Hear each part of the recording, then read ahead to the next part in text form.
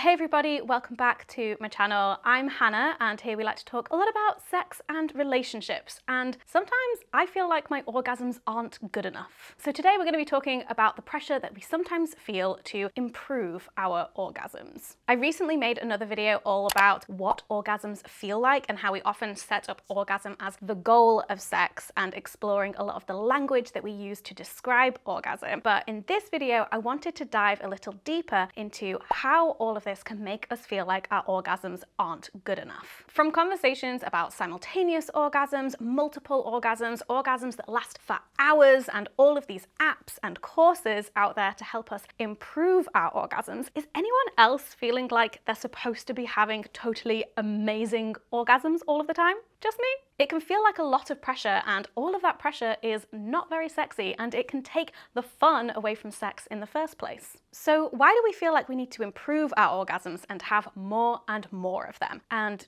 do we really? The orgasm gap.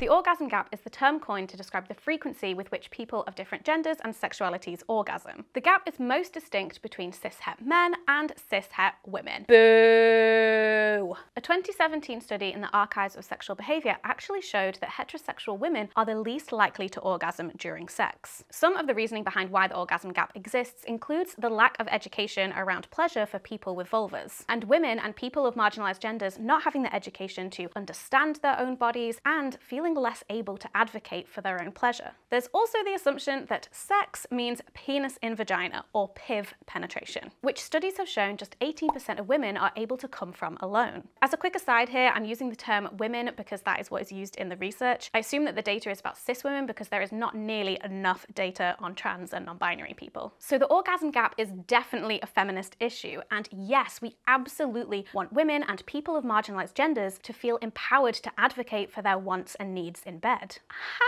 However, all of the discussion about the orgasm gap can make us feel like we have a responsibility as feminists to be doing our bit to close the orgasm gap. We need to advocate for our pleasure. We need to have all of the amazing orgasms, fight the patriarchy with our mind-blowing orgasms. But all of that can end up feeling like more pressure. Also, orgasm isn't the only way to measure pleasurable and satisfying sex, but it's often the easiest thing for researchers to measure when doing these studies. I actually talked to Becky lund-harket all about pleasure research for an episode of my podcast Doing It, which you can listen to if you want to learn more. So we already have the pressure from wanting to be sex-positive feminists and close the orgasm gap. But where else does the pressure to improve or upgrade our orgasms come from? Orgasms during partnered sex.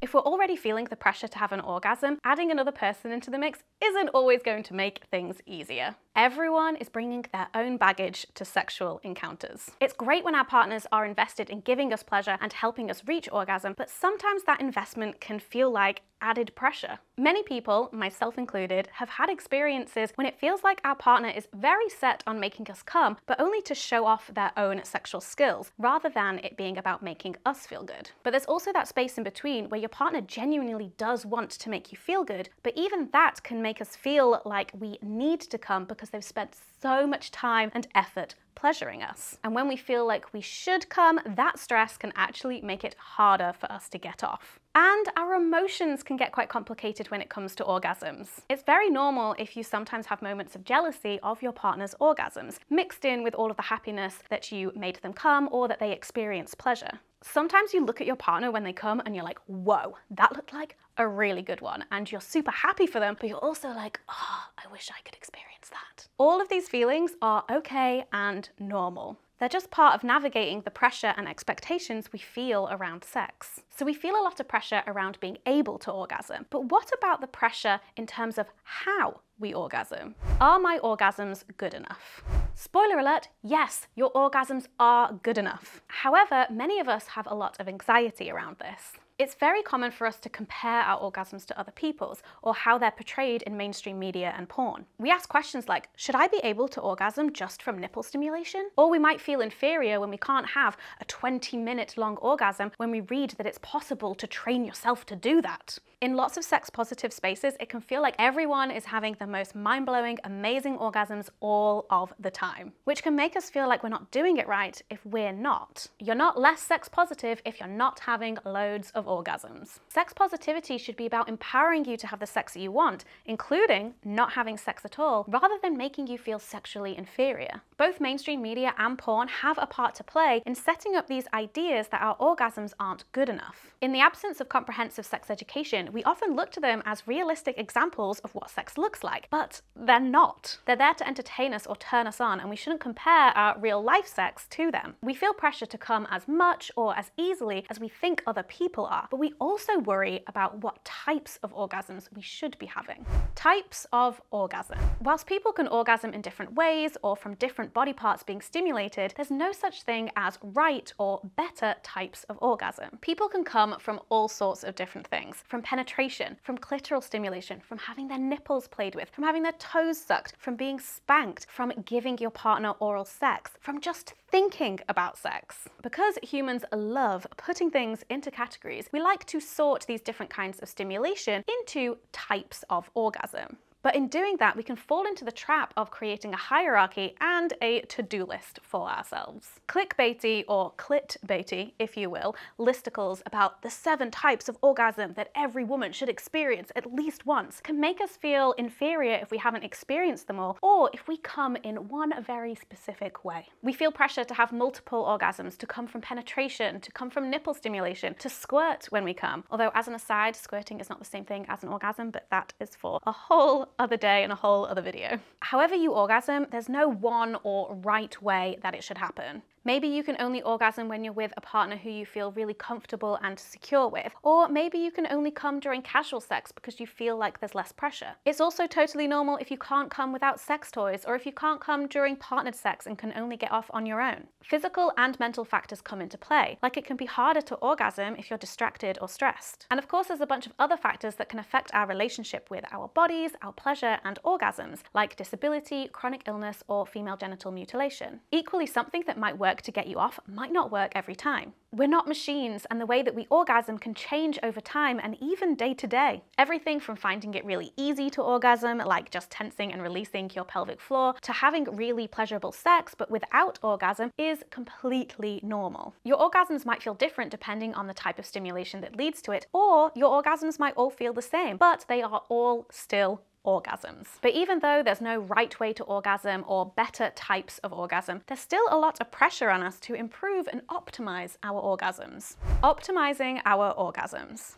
Today we are inundated with different sex toys, sexual wellness apps, articles, and courses that proclaim to help us improve our orgasms and level up our sex lives. It's not surprising that all of this can turn to some kind of pleasure pressure that feeds into the idea that our orgasms aren't good enough. The apps and toys and courses that are available can definitely help people learn more and feel more comfortable in their bodies and have better sex. But their mere existence can also lead us to feeling like we're doing something wrong, or that we need to be improving our orgasms and sex lives. In a highly capitalist society, there's also this idea that you can buy your way to good sex, which is something that the journalist Beth Ashley tackles in an article she wrote. She says, selling better sex will always rely on us having bad sex, so no business can ever truly be the sex-positive savior it's packaged as in Instagram ads. Plus, a lot of products are marketed around sexual problems, like low libido, a lack of sex drive, or sex finishing quickly, which, in actuality, are not really problems at all. The issues these products promise to solve may be frustrating, but that doesn't mean they're not normal. Toys and other accessories aren't supposed to be a quick fix for bad sex. This feels like a really important part of this conversation. Are we being made to feel like our orgasms aren't good enough by companies who want to sell us things to fix us? Obviously, lots of sex educators selling courses and companies in the sex tech and femtech spaces have good intentions and genuinely want to help people. But it's definitely interesting to think about who is telling us that these things are problems to begin with. It's also worth thinking about how a lot of these apps and toys and courses are marketed towards women and people of marginalized genders. Is all of this sexual development another form of emotional labor that's expected from us? All of this makes makes me think of a quote from Catherine Angel's book, Tomorrow Sex Will Be Good Again. She says that great sex doesn't always come naturally is a useful insight, but it is overwhelmingly women who are expected to spend time and resources on this kind of work. And this quote definitely applies to other people of marginalized genders, not just women. So what do we do with all of this pressure?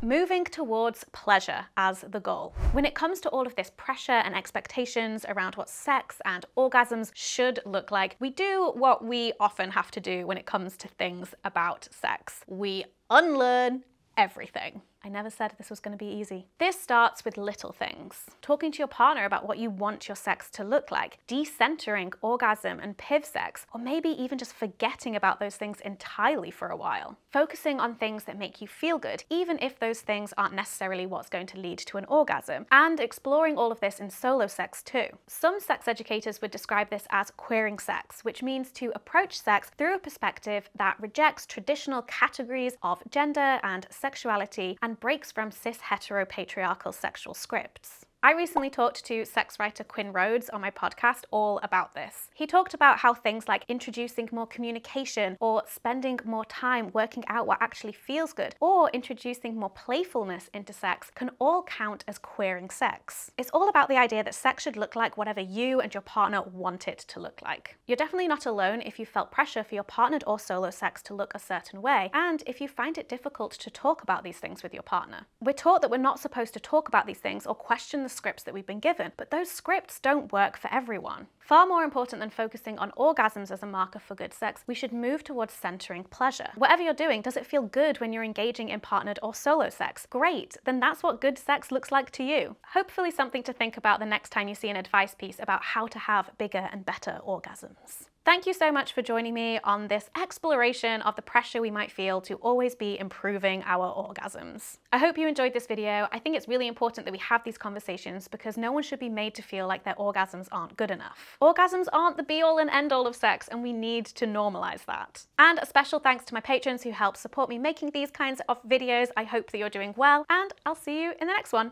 Bye!